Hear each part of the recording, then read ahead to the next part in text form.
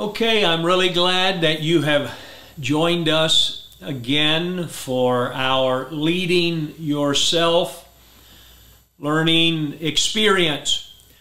And it's our desire that we do not just pass information from our head to your head to where it just builds your knowledge, but it's our desire that in the midst of what we are bringing to the surface would lead you to interaction with Christ, interaction with His Word, and we would have follow-up discussion where there is interaction with God's people.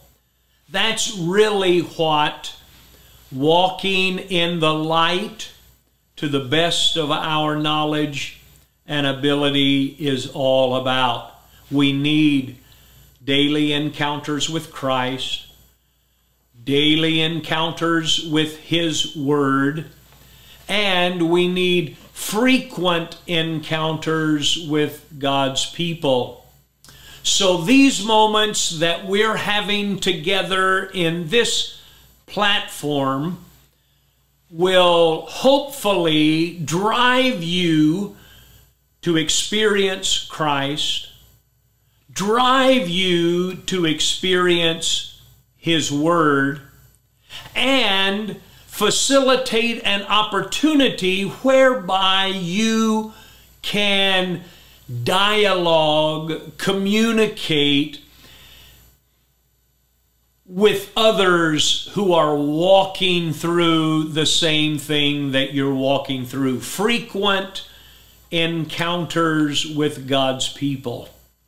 So as we begin today, we're going to actually talk about expectations, but based on, if you're looking at your learning module, you'd go to page 5, and on that page you'll find 4 areas, one being commitment, another being conviction, another being competency, and the last one being character.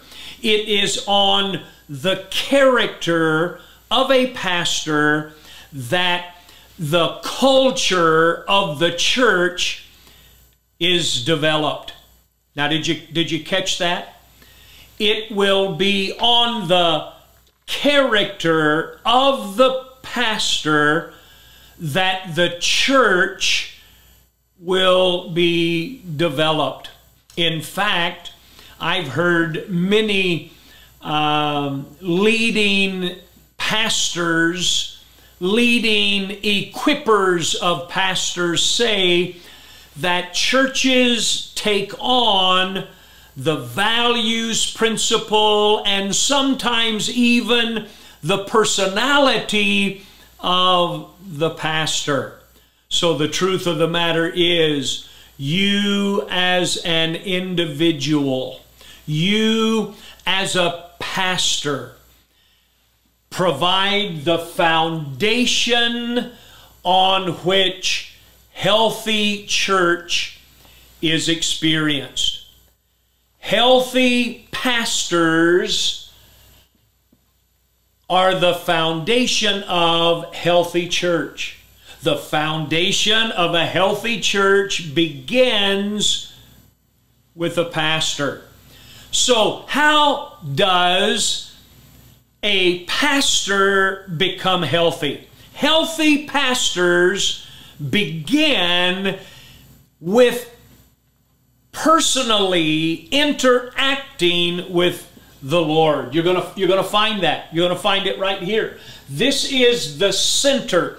This actual illustration is what you might call a concentric circle, where this is the center. You've heard the song, Jesus, you're the center of it all.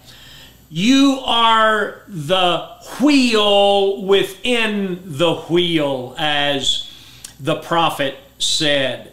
So loving the Lord is where we began our healthy foundation in order to lead a congregation, lead a systemic and structural ministry based on the character that we are experiencing as we love the Lord. Then you're going to find you love the Lord, and it's going to begin to spread out. You might not be able to read these, but this would say loving your spouse, loving your children, love expressed in the community of faith, and then love being expressed or imparted in the community. Much like what we would find in the book of Acts when Jesus had said to the disciples that go back to Jerusalem, and in Jerusalem you will be, watch, endued with power from on high. Well, what happened? As they were there, watch, ministering unto the Lord, as they were there in praise and worship, watch, they were loving the Lord. God did something transformational in their lives. And that's what I'm talking about, is that when we are busy about loving the Lord, interacting with Him, worshiping Him, okay, crying out to Him, giving Him praise and glory and honor and thanksgiving, as that's occurring, we are relating to Him, we are loving Him, and He is doing something in us just like He did with those disciples in that upper room. And He said, once you are endued by the Holy Spirit with power from on high, it's Jerusalem, it's Judea, it's Samaria, it's the uttermost parts of the world. And think about this. These disciples may have not been 25, 35, 50, maybe 100 miles from their hometown. And now Jesus has said, you go here and I'm going to do something transformational in you that's going to impact all of Jerusalem, all of Judea, all of Samaria, and eventually the entire world. Now, that might be a little concerning to someone who had not been 25 or 50 miles away from their hometown, thinking that they were going to impact the world by what they were having. Listen, I'm telling you, when we love the Lord, it begins to spread out. It impacts our spouse. It impacts our children. It impacts the community of faith. Ultimately, it impacts our community, our county, our city, our state, our nation, and ultimately the globe. Think about that. What God does in you works its way out and makes a difference. But it has to start with you and God personally. So I want you to read this with me. Look at this. Are you tired, worn out, burned out on religion? Come to me, get away with me, and you will recover your life. I'll show you how to take a real rest. Walk with me. Work with me. Watch how I do it. Now watch this. Learn the unforced rhythms of grace. He went on and said, I won't lay anything heavy or ill-fitting on you. keep company with me, and you'll learn to live freely and lightly. That's the message. Does that sound familiar? I'm going to give you a moment to let that germinate in your mind. Are you tired, worn out, burnt out? Come to me. Get away with me. I'll show you how to take a real rest.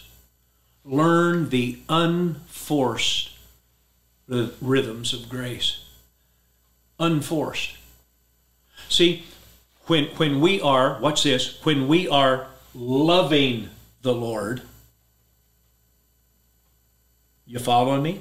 When we are loving the Lord, unforced rhythms of grace rise within us. It's not like we're working hard to do what's right. It's when we love the Lord, there is a rhythm that begins to occur. Okay? It just begins to happen. It just begins to occur because He's not laying anything heavy or something that does not fit. As you keep company with me, He said, loving the Lord, as you keep company with me, you will learn to live freely and lightly. Do you know what passage of Scripture that might be? I think you probably do.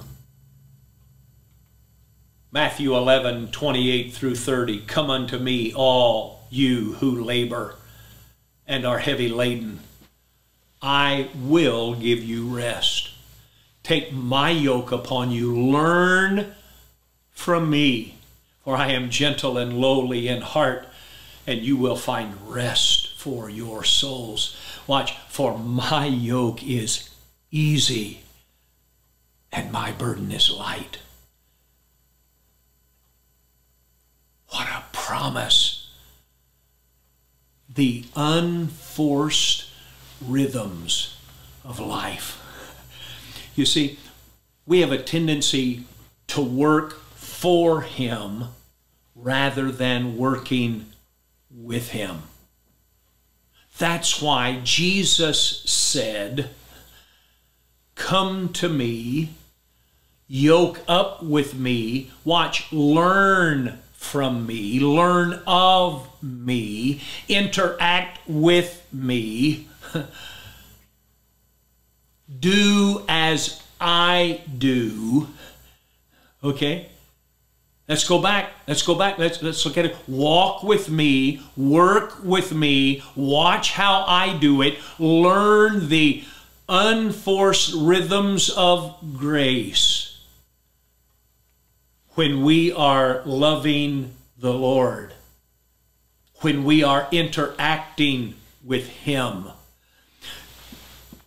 there is a dynamic of relationship that happens inside of me, that drives me, that inspires me, that moves me to love as the Lord loved, to lead as the Lord led, to care as the Lord cared, to be compassionate as the Lord was compassionate, to minister as the Lord ministered.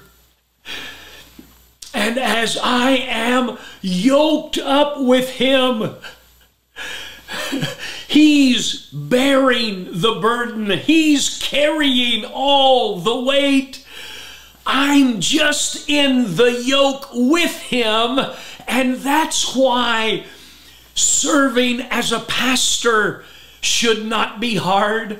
That's why serving as a follower of Jesus should not be hard, because we are leading ourselves as we are to be yoked with Him, and as we are yoked with Him,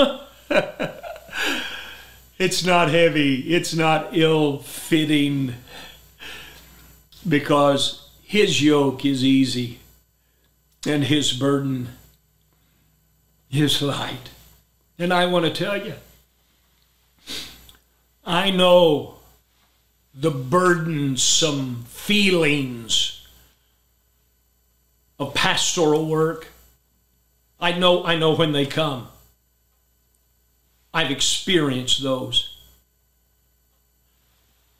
But it's much like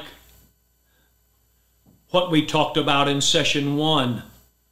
Job went through what he went through in order to reveal to himself what was inside of him. So if I'm weary, if I'm worn, if I'm stressed, if I'm overwhelmed, it could be that I'm working in and of myself rather than working with Him. Listen, let me give you a statement. When you are yoked with Jesus, you may get tired in ministry, but you will never get tired of ministry. See, if we become tired of ministry, it's probably because we're working ministry in and of ourselves rather than being yoked with Him. Because He said, my yoke is easy, my burden is light. He said, you're going to rest. See, so immediately people begin to think that what you're saying is you don't do anything, you don't have anything to do with it, you're not working. That's not what I'm saying. What I'm saying is that as we are properly yoked with Him, it's not hard for me to serve you as a pastor.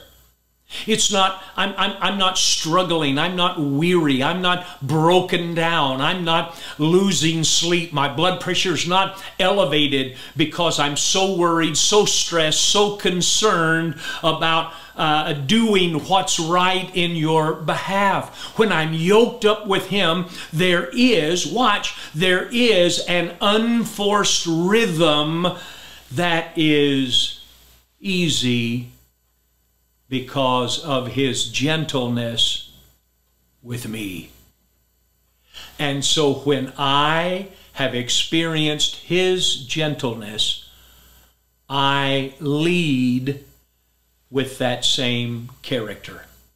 So let's look at this. As we're leading ourselves, leading yourself leads to leading others and leading teams.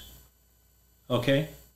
But remember, if I'm not leading myself back to the center of loving the Lord, then I'm probably not going to lead others or lead teams well. You following me? Our commitment will lack, our conviction will lack, our competence will lack because our character is lacking. Remember, healthy churches are built as healthy pastors equip healthy leaders to do the work of ministry. Paul said in Ephesians chapter 4 that He, Christ, gave apostle, prophet, evangelist, pastor, teacher for the equipping of the saints, for the work of ministry, for the edifying of the body of Christ. Pastor, you're going to be overwhelmed. You're going to be weary. You're going to be broken down. You're going to be burdened down trying to do all of the significant ministry in your church. Because God did not design for you to do it all. God placed people around you for you to recognize they have gifts, they have callings, they have passions, and for you to connect with them and pour into them what He is pouring into you as you are loving the Lord, then you then love others by pouring that which the Lord is pouring into you into them. They then pour it into others, consequently following that concentric circle model that started with what is essential and moved out to hundreds, thousands, and even millions of people. Our commitment, I want you to think about that for a moment. Are you, as a leader, fully surrendered, submitted first to the Lord, secondly to those over you in the Lord? Are you surrendered? And see, when we look at that, we have a tendency to think, okay, well, because I may not be as committed as I need to be, so we probably need to have a commitment service and we'll recommit. How many commitment services have we been to? How many services have we held to try and get people more committed? The truth of the matter is, if we will lead others as He is leading us, if we will lead them to experience the Christ that we are experiencing, not just a historical Jesus, but a contemporary Jesus. You see, I'm just wondering, are we talking more about Jesus of history than we are talking about a Jesus in the here and now? A Jesus that walks with me and talks with me. A Jesus that's in the fire of the furnace when I'm in the fire. A Jesus that's in the middle of the storm when I'm in the storm. Are we talking about those things? Maybe not. And maybe it's because we're not experiencing them to the point where that we can share them with others.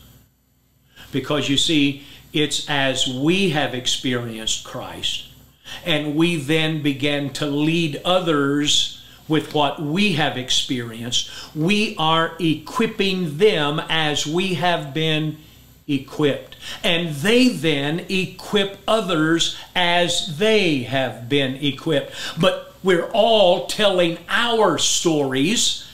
So the stories that might come from a minister of the gospel, a pastor of a congregation, a state bishop, as they are shared to the pastor, then the pastor gets his own stories, has his own encounters, has his own experiences, and he shares his encounters, his experiences with the leaders of his congregation.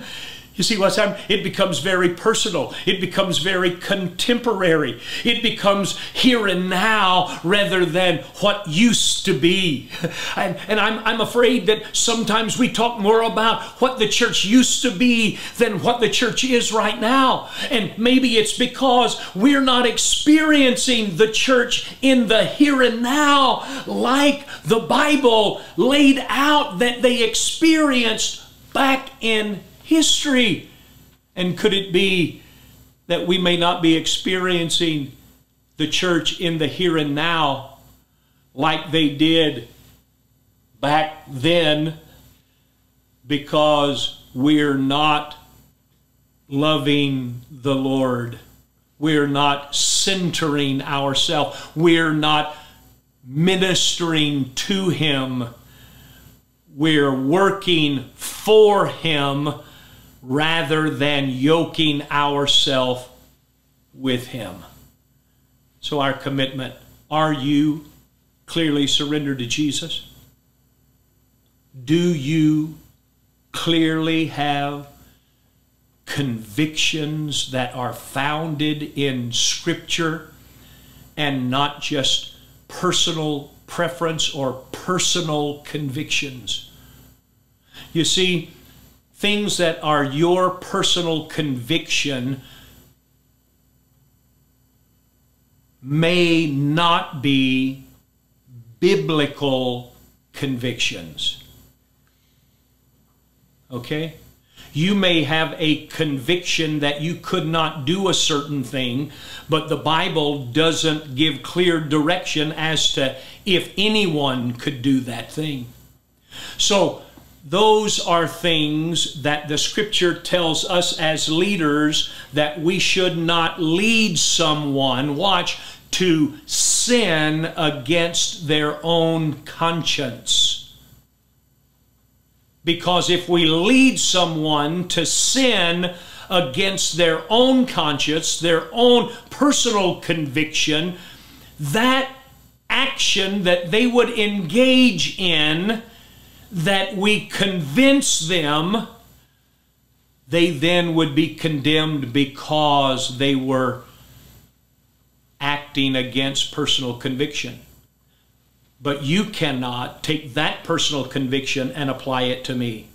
So as pastors and leaders, we must find what it is that the Bible lays out for us and how we should live, how we should lead, and live in that manner. Leading ourselves, leading others, leading teams. Then as that happens, our competency is being raised. I've got people in my life that challenge me in almost every conversation I have with people that I look to for accountability. I look to for enrichment to my own personal spiritual formation. They are challenging me to be more than what I was the day before. They are opening up areas that maybe I've become blind to because of my positions on a tradition that I've held. But they're challenging me. That's the reason that it's really important to have people in your life that are not always yes people, that tell you yes no matter what you say, no matter what you do. But have people that you are working, doing ministry with who might not agree with you, that would challenge your thinking, challenge your way of ministry, so that you are developing more and more and more into Christ. And then ultimately our character. So let's talk a little bit about our character. Let's look at this just a moment. Expectations. You see, here's the expectation, here's the reality. This is the reality over here. This is where I'm at. This is the expectation. There's a huge gap. There's a gap there. Expectation is I want to, reality is but. That's dangerous. So let's talk a minute about expectations. Expectations. You see, there are expectations of people, or maybe expectations that you will have of yourself that are frivolous expectations. Frivolous expectations. There are expectations that are trivial expectations. And you have to know, as a pastor, there are unbelievable expectations on your life from the people that are around you. And if we live to meet all of those expectations, certainly we're going to find ministry that is burdensome, ministry that makes us weary, ministry that drives us away from our calling rather than into our calling. Expectations that are frivolous, expectations that are trivial, expectations that are cultural expectations. because I am an American. There are certain cultural things that the American church has become. And I want to say that there are some things that the American church has become, they have become institutionalized, while that God is calling us out of the institutionalisms of today into becoming a church that is driven by Holy Spirit, that is driven by loving the Lord, driven by our intimate connection with the Lord Jesus Christ, not just our cultural experiences. Then there are denominational expectations.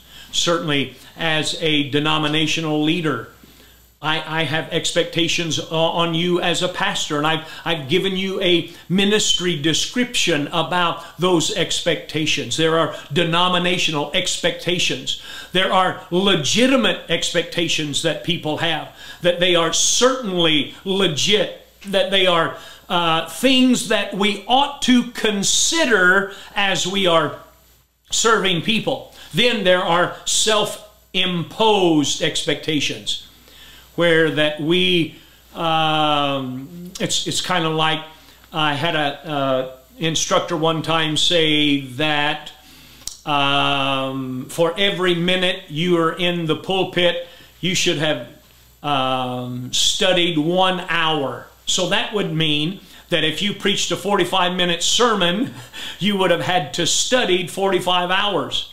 And some of you who are bivocational pastors are thinking, that's impossible. I couldn't do that. I couldn't study. Well, your sermons probably would get shorter if you tried to live by that. Watch, self-imposed expectation. Then there are expectations that are positional expectations. Positional expectations.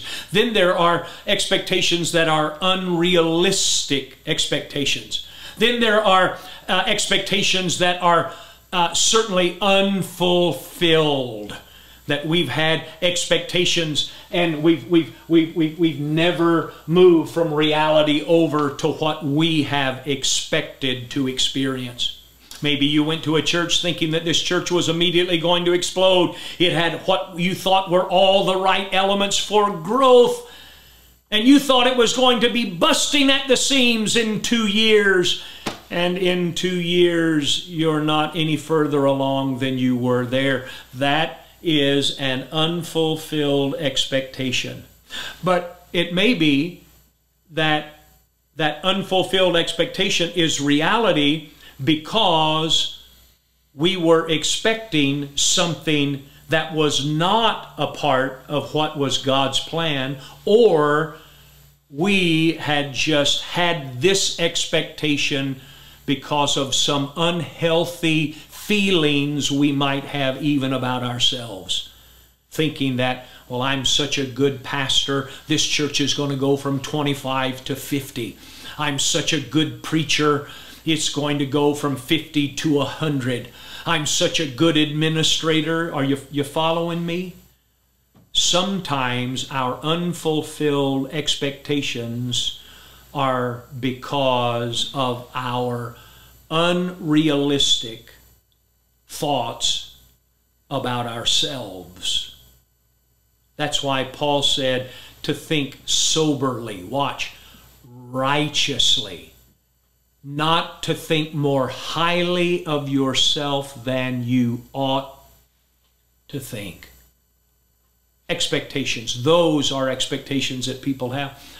But what about biblical expectations? Let's look at them.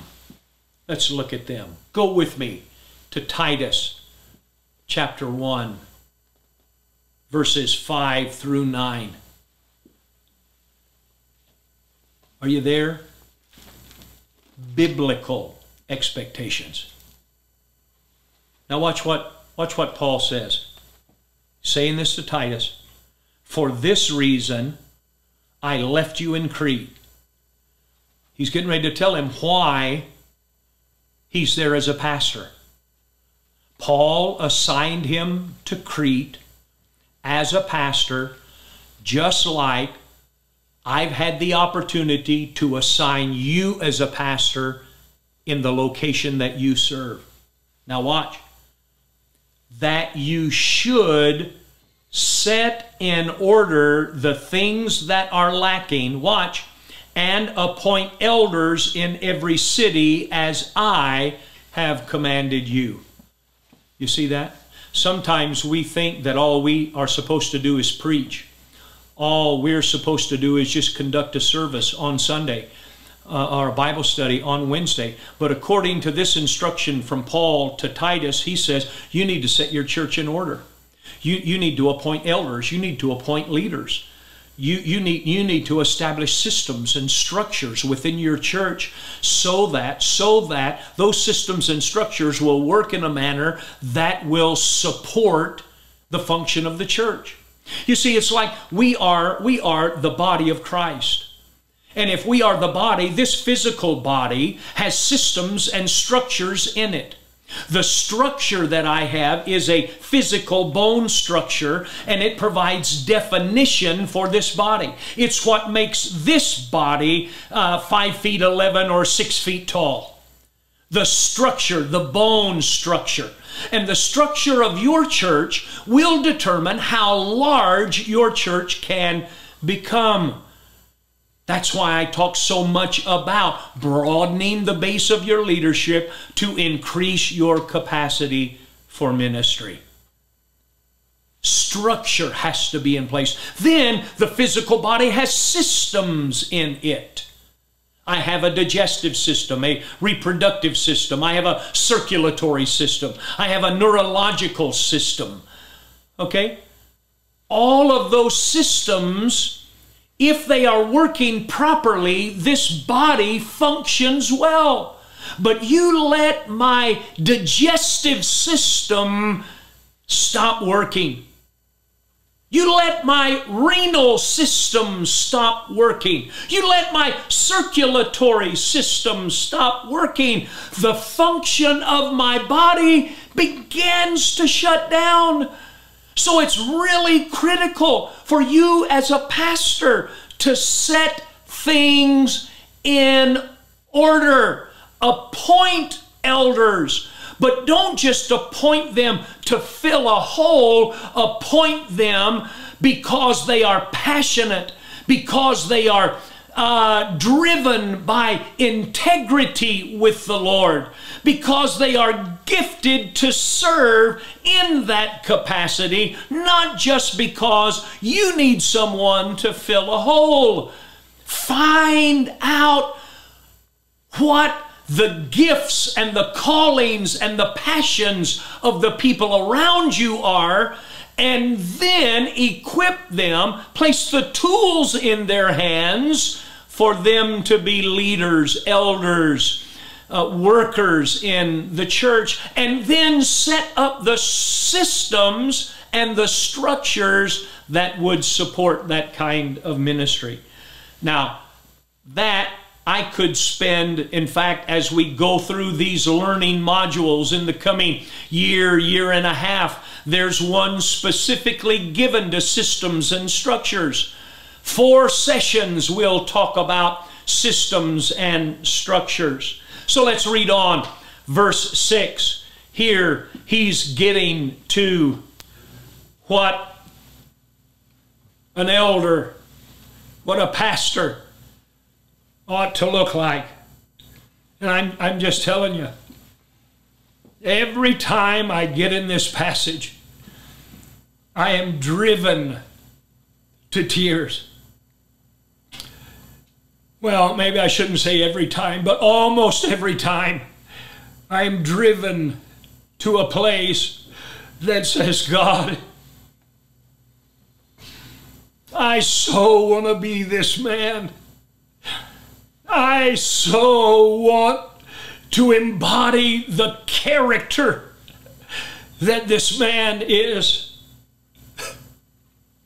Listen, this man, for a bishop, or excuse me, if a man is blameless, this is what I've been commanded, to be blameless, the husband of one wife, having faithful children, not accused of dissipation.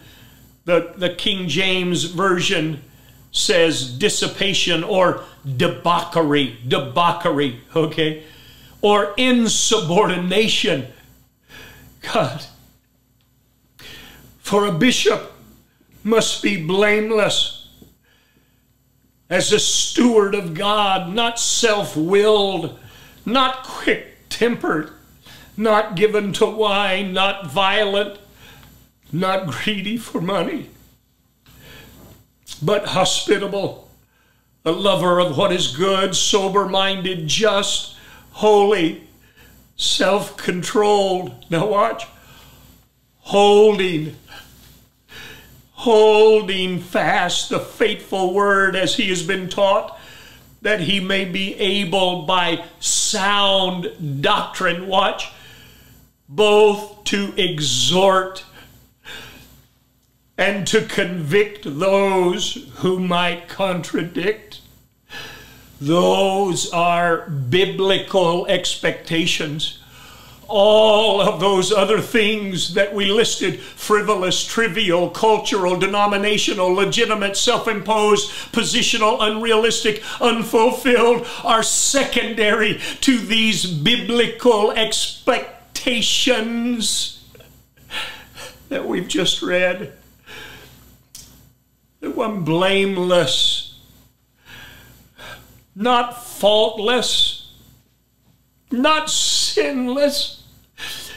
Certainly I say this with many people. I've said this in an instructing time, that I am perfect while I'm getting better. Those two things don't match. Rationally, they do not connect. How can you be perfect and get better? Well, certainly I am perfect in my position with Christ because I am what I am, because he is who he is, and he has done what he has done. And he's ever living to make intercession for me. But as he is ever living, he is working in my behalf. He is working in me to transform me into the fullness of his image. So in that way, I'm getting better, because I'm not what I used to be, but I'm not yet what I'm going to be. But I am unaccused. Irreproachable is what he's talking about there. Then he talks about the husband of one wife, or that would be a one-woman man, that I'm not looking around. I have a wife, and that wife is the wife of my youth that I've been married to for almost 42 years in just a few days. And I love her more today than I ever have before. Before I met her, my eyes were constantly wandering, looking. Might she be the one? Might she be the one? At many times there were many different girls that we would date, many different guys that she would date, but when we met the one, that one kept our attention. So the man that is a bishop, an elder, a leader, must have his focus on one wife, on one husband. Faithful children. Faithful children. Listen, I can tell a whole lot about a man and a woman, about their home, as I look at their children. It certainly isn't without error, because husbands, wives, mothers, and fathers can at times do everything that they know is right to do, have a loving environment whereby those children are raised. But the truth of the matter is, children make their own decisions. So you could not say that every child that was outside of their alignment with God is a reflection that something was not right in that home. But certainly I can look at children and I can tell those children have had someone pouring life into them. And I want you to know, brothers and sisters, if you are pouring life into the children in your home, you're also going to pour life into the children of your church. He tells us stewards of God, managers, trustees. Listen, you are a trustee of the gospel. You are a trustee of the funds that are placed in your bank account as a church, and you are held accountable for those funds, how they have been spent, who they have been spent on. God help us to be true. That money is not your money. It's God's money, but you are responsible for God's money. Even your own personal bank account. It's not, sometimes we have a tendency to think that 90% of that is ours and 10% belongs to God, when in reality 100% of the money that's in my checking account belongs to God, and I am called to steward that money well according to the values and the principles of God and His kingdom. A steward. Then to not be self-willed or self-pleasing, not to be arrogant, not to be quick-tempered, prone to anger. You get that? Prone to anger, quick to react. As a younger man, I was quick to react. I was a reactionary guy, but I have learned to be slower to speak and swifter to hear. That it's not always my knee-jerk reactions that are the best. So a slower response may reflect more of the wisdom of heaven. Not given to wine, not driven by wine. That's what he's talking about.